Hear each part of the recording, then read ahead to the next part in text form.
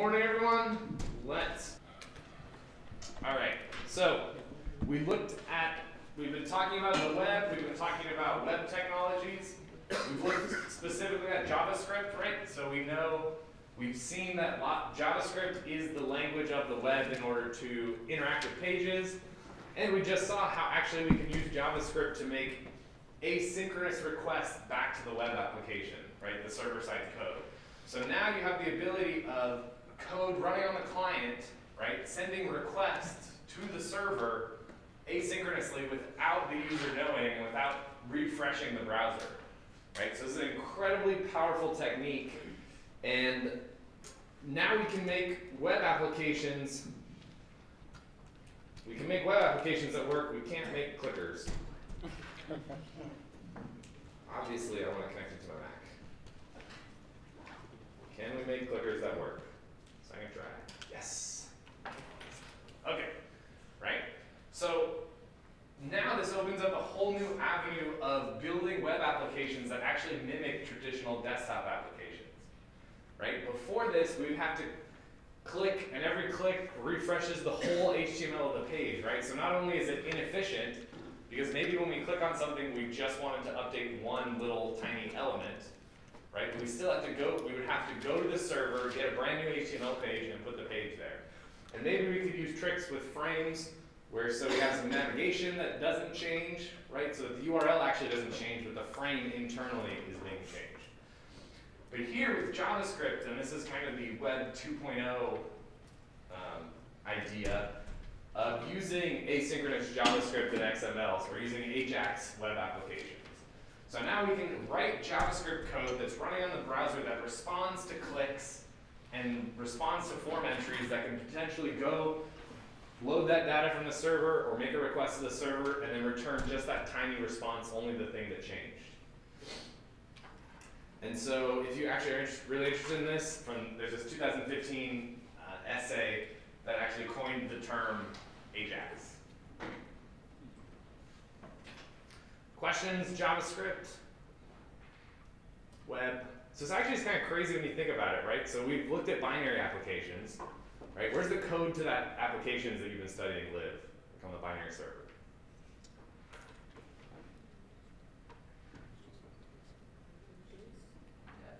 On disk, yeah, the code's on the disk, and then when you run it, it loads that code in memory and it executes it, right? Here, essentially the code of the application is distributed. Part of it is running on the client's browser, and the other part is running on the server, right? It's actually kind of a crazy, different way to think about it. And not only this, you have multiple clients accessing your website in parallel. Each of them are running a different copy of your JavaScript code, right? And you have one kind of central server backend.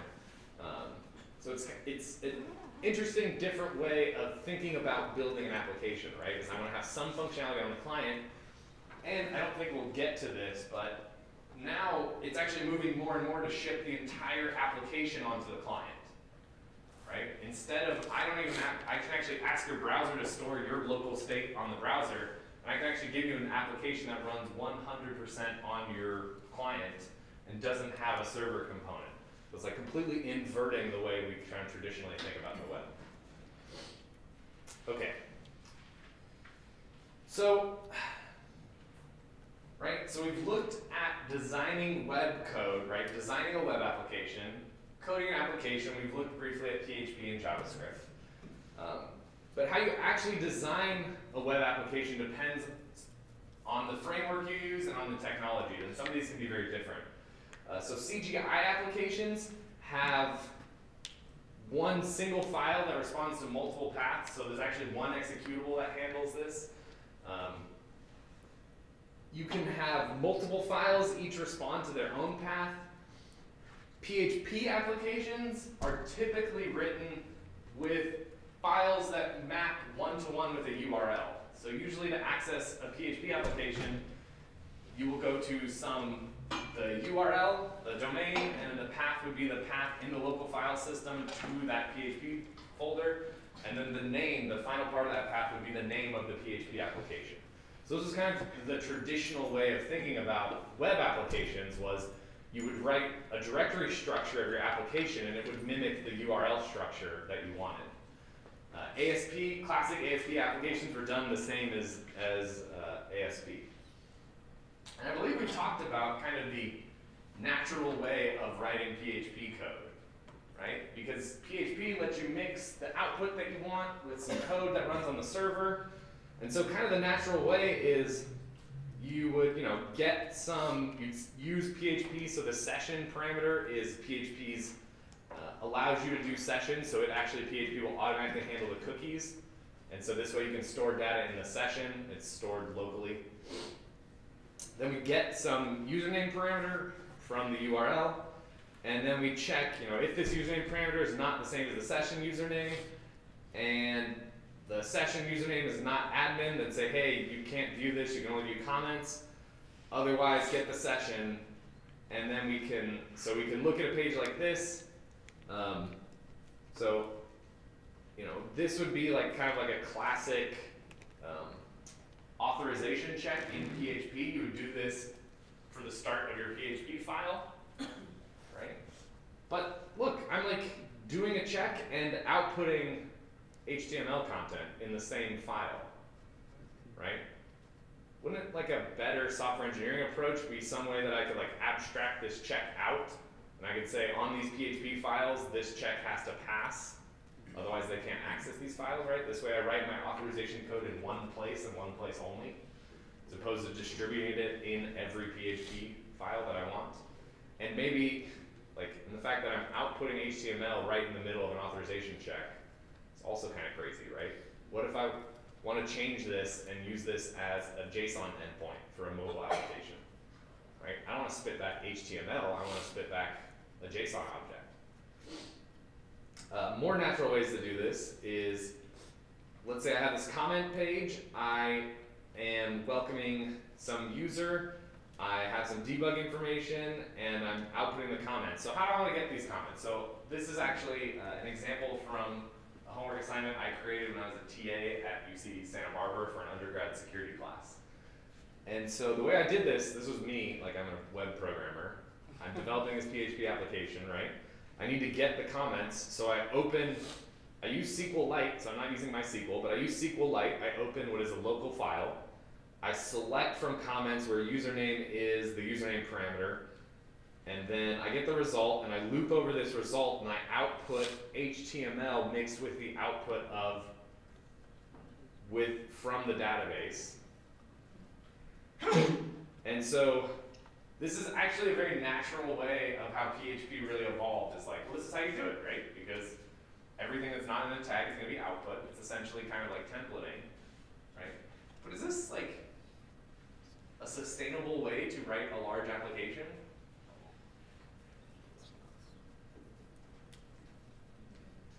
What if there's somewhere else in the program that I wanted to get the comments from the database for a specific username? What if I wanted to do that, but then change the way they're output, right? What if I didn't want to use p tags, I wanted to use something else? Right, but here I'm embedding the logic of my application, right, with the generation of the output in a way that's honestly insane when you think about scaling this up to a large application. And so the form of this would say, so continuing on with this code, the form of this would say to add a comment, you make an action here, we put the username in here, we have the text form, so I have to make sure that I'm properly passing in the value I want in the text field. I also have a comment name, a text area, which gives me the box in a form. And then I still have to have my check of if there was some error, right? I tried to get something from the database. All the way at the end here, I have to have my error check of what happens if there was an error.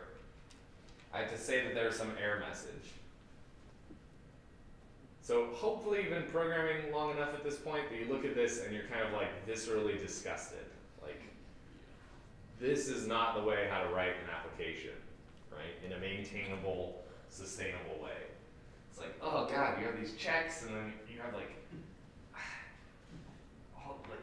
you're making database queries like halfway down the PHP page. Like, how would you even know? If you wanted to, let's say there's a performance problem with this page, right? You want to say, well, what's the problem, right? Where are all my database queries? Well, they're in every single PHP file of my application.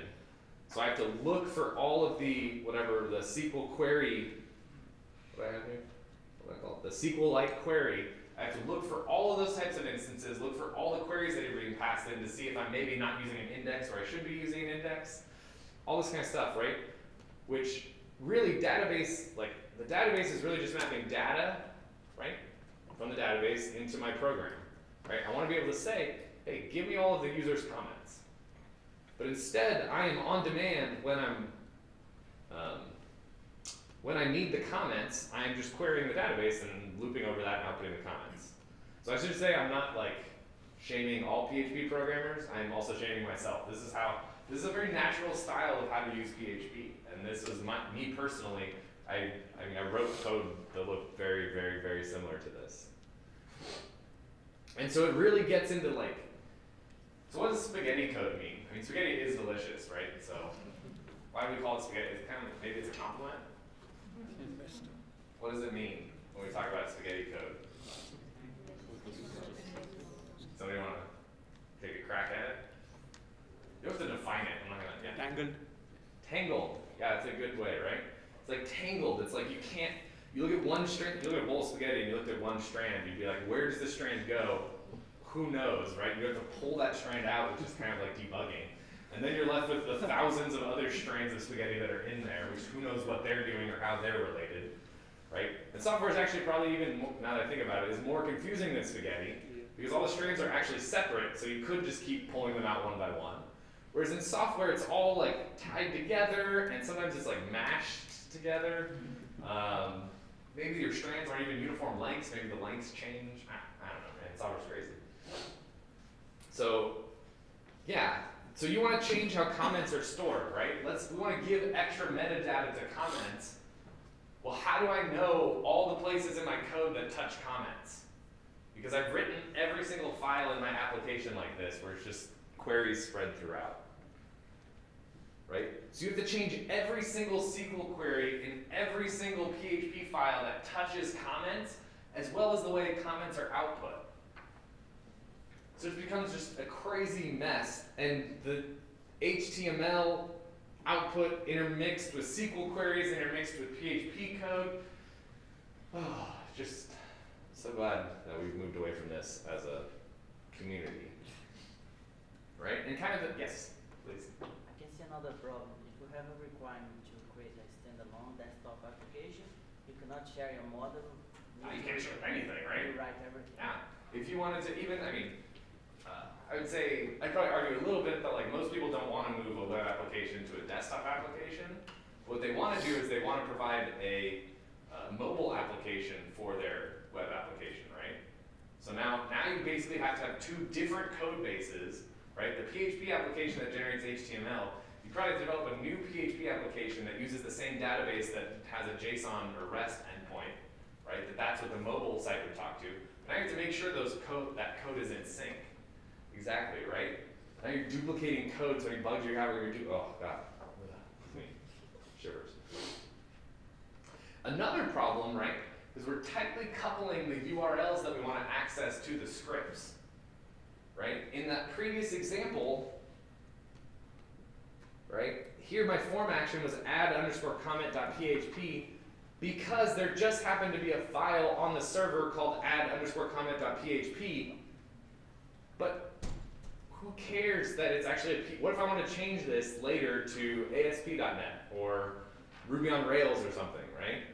I mean, does the client care that they're actually accessing a PHP script?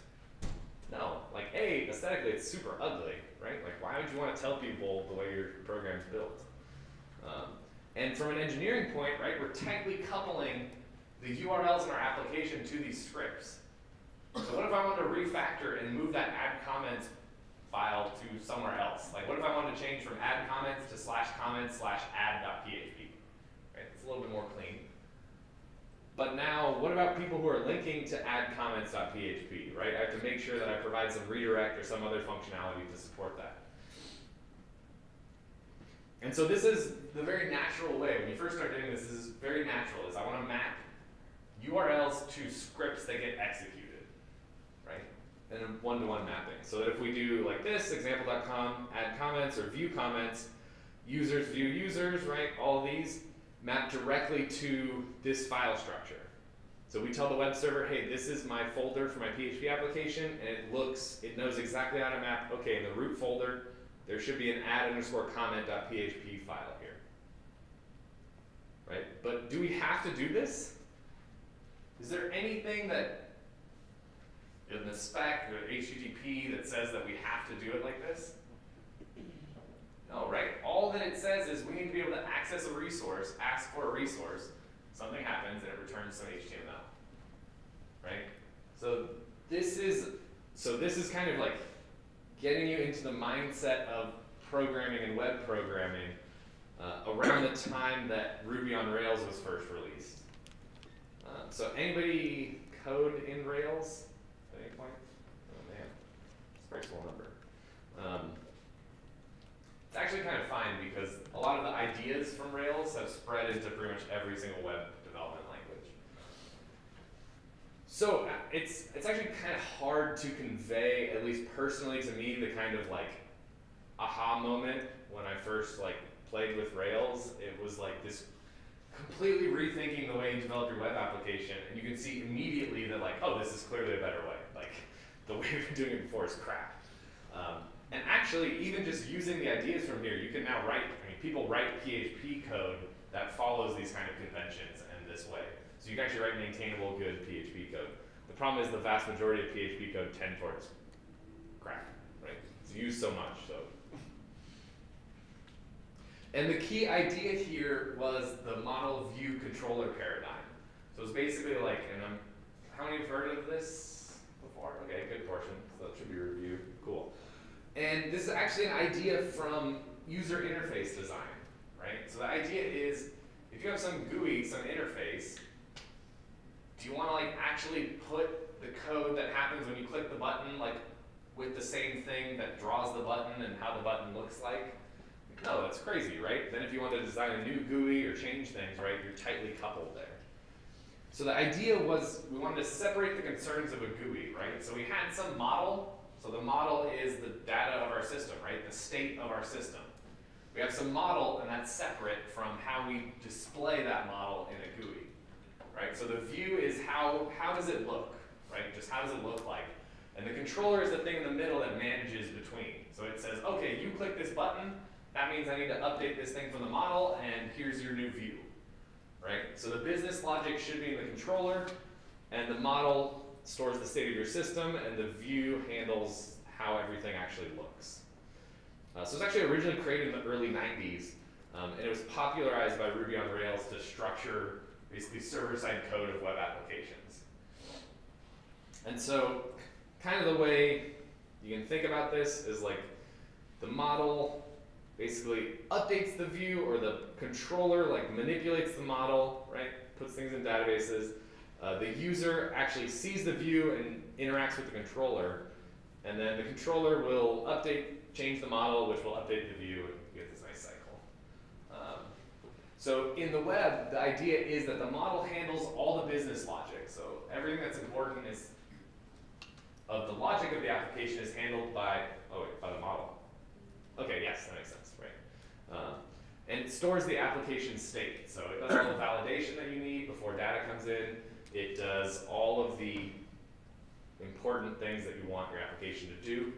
The view is responsible for generating the view of the user data from the model. So basically it says like, okay, if I get comments, here's how comments look, right? And if you want to access the comments page, here's how the comments page looks. And maybe I can even use little bits, like I can use the view that does comments in my view that does the comments page, right? So there I'm reusing logic. And it's usually in a very simple templating system. Some people even do like non-Turing complete languages for the templating system to display the data. So this actually goes back to, it's kind of funny because this is pretty much what PHP is, right? PHP is like an incredibly simple, it's kind of going to be thought of as a templating system, right? Like the page should look like this and replace these values with something dynamic, which is what a templating system does. But the problem is when you're doing it just in a templating system, where do you do the model and the controller, all those other logics? The controller is basically responsible takes the input from the user, fetches the correct data from the model, and calls the correct view. So now the great thing about this, right, is I can have different views for different clients. It's a weird sound. I can have different views for different clients, right? So if you're accessing on a web browser, the controller can know that, and it can say, okay, great, here's the HTML view, right? Getting the same data. Or if you come to a REST endpoint, I can access the same data but use the JSON view. So I'll pass JSON data back to you. This way you're separating these concerns. Obviously it needs to be different depending on what output you're giving, right? I mean, the code for that has to be different. But where that data is stored, that model is still the same, and your checks on authorization, all that kind of stuff should be the same for both. The controller should be very simple. So this was one big thing that Ruby on Rails introduced. The other incredibly important thing was what we call object relational mapping. So the idea is, in our programming languages, we deal with objects, right? Java, even PHP has objects now, right? Ruby especially. Actually, in Ruby, it's kind of crazy. Everything is an object, even like numbers, right? But the database is relational and doesn't really have any concepts of objects, right? We have to issue queries to the database to basically get data back and iterate over those results. So the idea with object relational mapping is, well, programmers are used to using objects, so why don't we let them use objects to interact with the database and essentially abstract away and not have the programmer worry about SQL. And based on how you access these objects, I will go and fetch whatever data you need from the database and give it back to you. So Rails has active record, which you can do cool things like, so user would be your model. You can say user.create, so it's going to create a new entry in your database with the name of David and an occupation of code artist. This is from the Rails tutorial, or either the tutorial or the documentation. So I don't know, is there David in here who's a code artist? This is from the guy who created Rails, is David. I can never remember the middle name or last name, but is DHH. Yeah, DHH, that's what I remember. I'm not going to do it. I'll mess it up.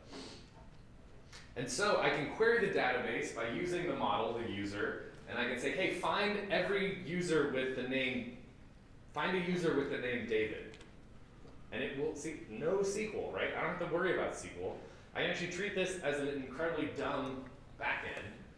And the beauty is I can switch between SQLite or MySQL or Postgres, right, without ever changing my code, right? Because what it's actually using to store the data, who cares? And I can destroy David because I'm strong. I can do complex queries too. I can look for articles whose ID is greater than 10, and I can limit that to 20, and I can order by ID ascending, right? So these are actually parts of normal SQL queries, right? And I can chain these, and the cool thing is, I guess I shouldn't go into a ton of detail, but the cool thing is when you start playing with this, is the ORM layer, this object relational mapping, is actually lazy loading the results for you. So when you first call article.where ID is greater than 10, it doesn't actually issue that query for all articles in the database greater than 10. Right? That could be a lot. Then when we call .limit20, then it knows, okay, now if I use it, I'm going to limit you to 20. And then if I want to order, now it'll actually do the order. So it actually doesn't use this until we ask for or iterate over the results there. It's actually really cool and very powerful. Okay, so one thing was model view controller, the other one was object relational mapping. The third one is routing. So this is dealing with the problem of coupling URLs to files, basically. And the idea was, okay, let's define a mapping between URLs and server-side functions. Right? So now it's really cool, instead of having an entire file, right, completely different files for different endpoints, now I can say, hey, when you go to users, comments/view, execute this view comments method. And that method is part of the controller that handles that. And you can also define what parameters get passed to that function. So this will automatically handle the get parameters to parameters of your function. Right? Because it's a lot easier to reason about a function if it takes in parameters rather than just getting parameters from the local variables like in PHP. So for instance, on Rails, I can make a book controller, and its subclass is application controller, and I can define a method of the book controller called update. So this would be how to update a book, right? Like I've checked out a book or something, or I need to edit the title. And actually, so one of the drawbacks to Rails is that a lot of things happen magically. So by default, it's been a while since I've actually done hardcore Rails programming. But by default here, because books controller subclasses applications controller, it means you actually don't have to manually create the route. It will automatically create a route for / I think books, maybe books or book / update to this method. So it will actually do that automatically for you because it knows that this is a method that was implemented in a subclass of application controller. It's actually one of the big drawbacks of Rails is that it just does magic stuff, and so it's hard to actually understand what's going on. Okay, so we can find a book, so we can use our model. So book is our model. We're going to find by the ID parameter that was sent in. We will set that to, it's been a while, but at people who've done Ruby, is this this means a class variable of books controller, is that right? Yes. Yeah? Okay. So the reason why we do this is this way the view can automatically get this, access this book class instance variable. I can't remember what it's called in Ruby. And we can check, we can call book.update, so we're updating our model with the book parameters, whatever parameters we get sent in. If that's true, then we can redirect to book. So this is actually kind of crazy. We can redirect automatically to our model, so this will know how to turn this model instance into like it'll be probably /book /view/1, or whatever the ID of that book is. Otherwise, we can render edit, so we can show the edit page if that update didn't work for whatever reason. So now here, right, this controller is incredibly simple. It's just updating things, fetching things. And so we can define an index. So this is what happens when we go to like /books. It would just get all books from the database. And then the templating system comes in to actually display all those books. So this templating system is the view part. And this is a simplified language which the input can be either variables or dictionaries. And it outputs can be anything you want. It can be either HTML, JSON, XML, whatever new. You do protocol buffers, I guess, if you're talking about like the Google service. And Ruby on Rails by default uses ERB. What does ERB stand for? Embedded rate. Yeah, embedded Ruby. What's the B though? I think it's Ruby. We'll go with that. If it's clever, if they made it clever though, then I feel bad for making fun of them. Okay, yeah, so Ruby uses ERB, and so this way it's kind of like PHP. It looks, everything not within special tags is just HTML output. And then we can use these tags to say, hey, for each of the books that we defined in our controller, right, do this block of things. And we're passing the parameter book here. Ruby is a little bit of weird syntax if you're not intimately familiar with this. But this is looping over every book and setting a local variable book to whatever element we're iterating over. So I can do things like I can have a row, and then here I'm outputting the book title. I'm outputting a book content. I'm making a link to the show. I'm making a link to an individual book with the text of show. This will link to edit, and it will link to the edit book path of book. And we can remove a book, and we can do all crazy kind of stuff like we can set, here we're setting the method. So this actually sets the HTTP method of this, whatever happens here when we click this. And it will actually try to pop up a confirmation dialog. So this is actually kind of cool, because Rails will automatically write the JavaScript code to handle all this, yes? I believe it's being enterprise, like enterprise Java. Yes. I'm actually not really familiar with beans. I don't know, how do you call it, beans? Yeah, like enterprise Java stuff. But yeah, it's probably also like C# with XAML kind of like layouts and stuff. You can do similar things here. You can link things, and yeah, that's actually a whole other thing. But yeah, so the idea is with Rails, they're like, okay, well, programmers are developing the same applications over and over, right? You have to do these things. You have to render HTML content. You have to talk to a database. And so they said, well, let's provide a platform, a library for people to actually do that.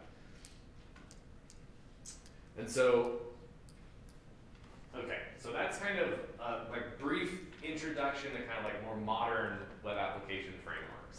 so that you can see that you can't always assume, I see this URL, I know exactly which code is being executed on the back end, right? There's a mismatch there, and when you're looking at it from the outside, you may not be able to tell.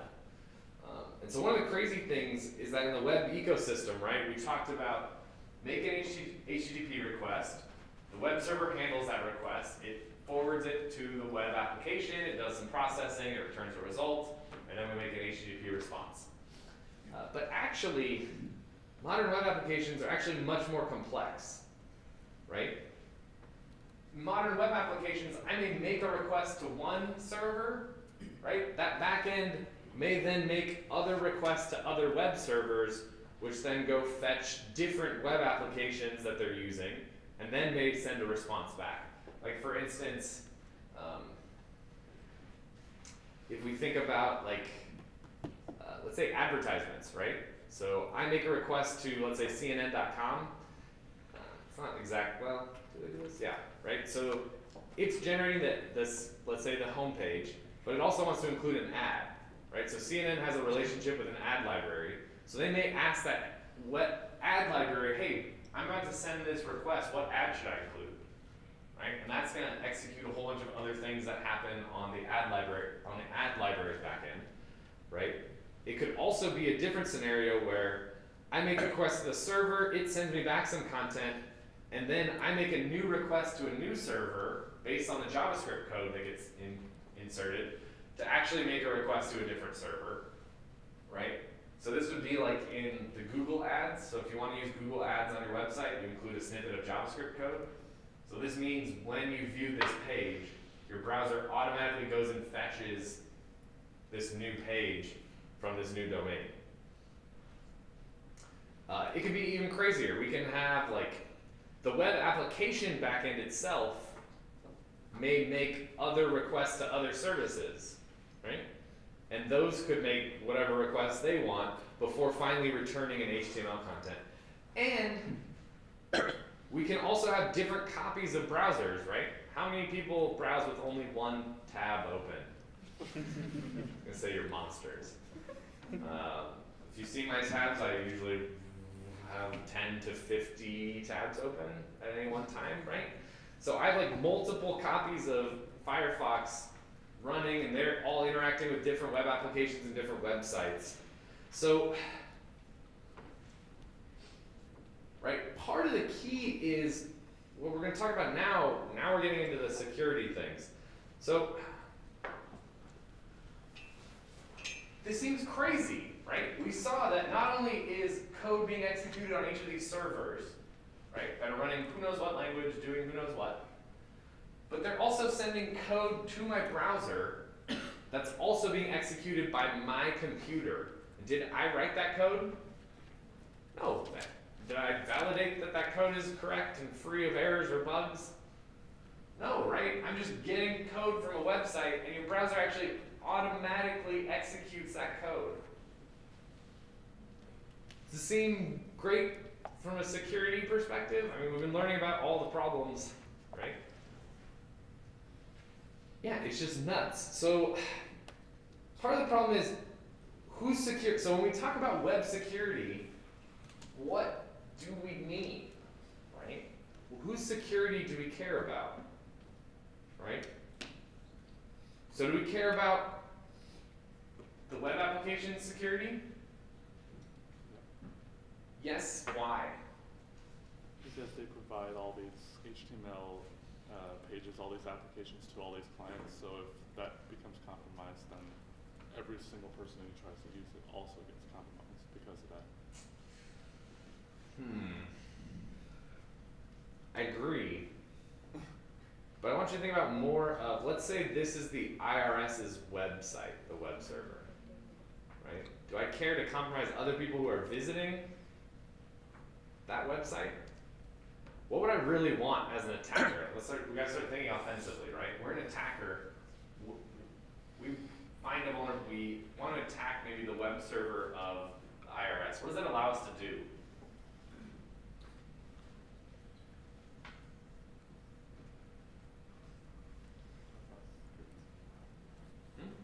Modify records, say like we don't have to pay any taxes this year. Yeah, you could like alter all your tax records, right? Because fundamentally, maybe not this server, but maybe this server, right? Somebody has to have access to the database, right? I mean, if we're able to access it through the web application, fundamentally that means some part of the application has to access that database, right? So what if I trick this database to access like your tax records? I guess tax records are kind of boring. Let's talk about a bank, right? A bank. If I can trick the web application to send money from your account to my account, would I like that? Yes, that'd be pretty sweet. They'd turn it into some Bitcoin and you'd have a fun end of the semester where I would be here. Right? So we care about the security of the server, right? And the web application backend, right? Because the web application backend has all the logic of the application. Any data that the web application can touch is data that if there's a vulnerability in that web application, right? Just like we saw with binaries, we got that binary to execute arbitrary code, right? If we can get this web application here, right, to execute arbitrary code, wow, it's game over, right? We could do whatever that web application can do, right? And that includes, we could steal the data, we could alter the data, we could exfiltrate the data, we could just delete the data. Oh, I didn't send you guys that link. There's a great link, well, not great, poor guy. A guy accidentally ran rm-rf/ on all of his machines, and he wiped out like 1,000 customers' DAT websites. And this really sad part is he was also running that same command on his backup machines. So all the backups also got deleted. Yeah. So what about here? What about on my browser? Do I care about the security here? What? And what do I care about? What do you care about here? Somebody said yes, so why? I mean, if somebody controlled the server, so if we just flip the model here, you could get access to my bank records that are on my computer. Right? Yeah, I'm taking code from a random server. Do you actually know that when you type in, I don't know, so when you type in google.com, you're reasonably certain that you're talking to Google. But you click on one of those links. Do you know, how many of you have been searching for programming answers and you just like click on any link that could possibly get like you, I know the thought process because I do it too. You're like, okay, I hope there's a Stack Overflow answer. Or I hope there's a Stack Overflow post, and I hope there's an answer to that post. If there's not, then I have to start like digging through all these terrible search results. And you're constantly just clicking and opening up things in your browser, right? And fundamentally, your browser is then executing code by random people and organizations that you have no idea. You don't know whether these are good people or bad people, right? We looked at the architecture of the web. There's no boss or traffic cop that says like, no, this is a bad site, right? You cannot visit this site, right? And so yeah, we care. What happens if I visit a really bad site? Are they able to steal my cookies for my bank? Right? My session information for me and my bank. Right? How many of you use the remember password feature of your browser? Some of you? I use LastPass, so I'm not judging. Right? So if I visit a malicious site, can that site read all of my stored passwords? That's all I need to get into a website, right? I just need username and password. Or maybe I need your cookie, right? If I get your cookie, then I can impersonate you on the session. So, what we're going to look at first is exactly what does the browser do to try to ensure the security of accessing completely different sites and executing random JavaScript code from those sites, right? Seems absolutely outrageous. Okay, but first we're going to look at frames really quick. So frames that we talked about, we can basically put multiple separate URLs together on one page. And so it was used in the early days to provide like a banner or a navigation element, so you wouldn't have to keep refreshing that. If you still go to, I'm sure there's some professors out there who still have like terrible frame-based websites that are horrible to use. Because I know, because I've experienced that myself. I'm not commenting on any professors here at our fine university. I mean, generally, I've seen that a lot. Okay, So we use a frame set to say, so there's a frame set tag, and it says, okay, I want 85% of it, I want 85% of it to be frame1.html, 15% to be frame2.html, and if the browser does not support frames because your browser is, I don't know, Internet Explorer 1 or something, then output this text. And so if we have inside frame1.html, I am frame1, and in frame2 we have I am frame2, then when we load this up, right, the URL here says frames.html, and we can see that the left frame is I am frame1, and it's 85% of the screen, and then 15% of the screen is I am frame2. Right? So there are two different URLs essentially being composed into one page. Think about that. There's nothing that says these URLs have to be to the same endpoint. These URLs could be arbitrary. These are just URLs, right? So these could point to anything. Okay, iframes are a step above in that it's not, you don't have this visual separator here. It's not entirely clear that it actually is separate frames. So we can use iframes to specify frames here, and then it will look like this. So it looks actually completely transparent to us, the user, that they're using frames. But this is crazy, right? I can just put random stuff together. Like, what happens if I include like your bank account, chase.com here, and my malicious page here? Right? These are both JavaScript, like they can both have JavaScript, they're both executing. What the hell, right? What about JavaScript code that's executing in your browser with the different tabs, right? What's happening in each of these different tabs? And so, fundamentally, so when we talk about, we will get to the back end, the applications level vulnerabilities. But to get there, we really need to understand this is actually the key security feature of the web. The whole idea of JavaScript, right, is browsers are constantly downloading and running foreign code, often concurrently, right? So this coming from all over the place. We just saw with frames, those things are happening at the same time, tabs, right? So one thing that should freak you out is, dear God, I don't want people to be running arbitrary code on my machine. I have all my documents, I have all your guys' grades, I have everything, right, on my computer, all my photos. Like, good God, can a random website access those photos? Right? So, A, we should not want that, right? Bad, bad, bad, bad. So first, okay, so the first kind of step to JavaScript security is what's called a sandboxing mechanism. So a sandboxing mechanism says, okay, you're actually not allowed, so you cannot touch local files. There's absolutely no way to write a JavaScript application using JavaScript that touches local files. Whew. Okay, good. You can't actually access most network resources, right? You can't just normally make a socket request to somebody else, right? Then you can play weird socket-based games. Like, you can't create JavaScript code that runs in the browser that listens to a socket and tries to sniff network traffic, right? That would be bad. This actually used to be a huge problem. I don't know if everybody remembers browsing the web before tabs. You would have like pop-ups and stuff would create windows that were like really small and tiny that you couldn't actually get rid of. So you couldn't make small windows with JavaScript. You can't access by default the browser's history. So why is this good? Cookies? So actually, we will get to that in just a second. But even without cookies, let's say they can't access your cookies, do you want every website you go to be able to tell all the other sites you've ever visited? Why not?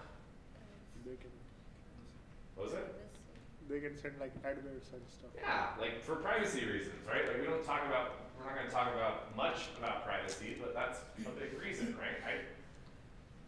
Fundamentally, the HTTP protocol, right?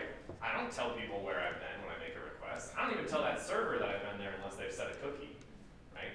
But think about if every website you visited sent JavaScript code to query every single site that you've ever visited, right? I could learn probably a lot about you, right? Yes, so privacy reasons, right? The specific details of every sandbox depend on the browser, so they are slightly different, but they all do most of these things. So, so if there's only one thing you take away from this section of the class on web security, it needs to be the same origin policy.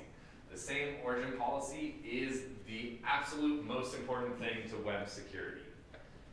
Because this defines how does JavaScript talk to other JavaScript, right? I'm executing concurrently all this JavaScript code, right?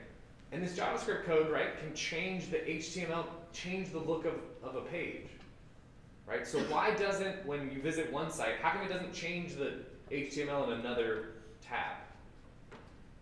Or when I visit things in frames, can they change each other's content? What about cookies, right? JavaScript can access cookies. So can JavaScript that I go to malicious.com, can that access a cookie from Chase? We would want it to be no, but the question is why, and how does the browser decide? So this is what comes back to the same origin policy. So this is a standard security policy for JavaScript across all browsers. And the idea is, okay, yes, you only learn one thing. So every frame or tab in a browser's window is associated with a domain, right? That content came from somewhere, from some URI, URL, right? And so domain here is same origin policy domain. So this is not necessarily the domain name, although we'll see that's a component.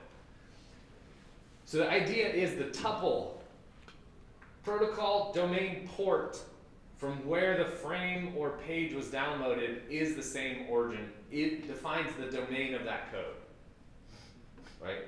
So that code downloaded in a frame can only access resources associated with that frame. So this is specifically what means that when I go to badguy.com, right, I can't access google.com's cookies or anything because they do not have the same origin, right? Their three tuple is different. This actually also means if you visit the same site on a different port, the JavaScript also can't access each other.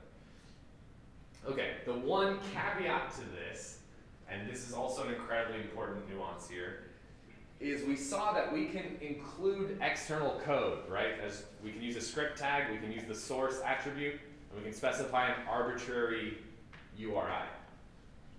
So, if we explicitly include external code, that code executes with the same origin policy within that domain of the code that included it, or of the page that included it, right? So this is why, so on my website, right, my website, if you go to the website, it has the domain, the protocol is HTTP, the domain is adamdupay.com, and the port is 80, right? That is the same origin policy domain.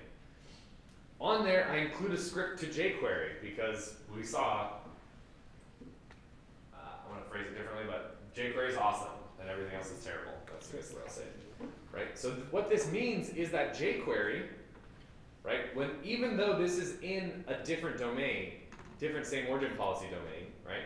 This is going to be HTTPS, ajax.googleapis.com, and then port what? 443, right, for the HTTPS port, exactly, right? It should be different, but because I'm explicitly using it in a script tag, it will execute in the same origin of my page. Okay. Can you somehow like fake this tuple? No, not explicitly. This is the main way to get around it Sorry. with this guy here, right? Okay, we're gonna stop on this, but please, please, please, please, same origin policy, incredibly important. Incredibly important. Don't tell somebody to take a web security class and you don't know the same origin policy.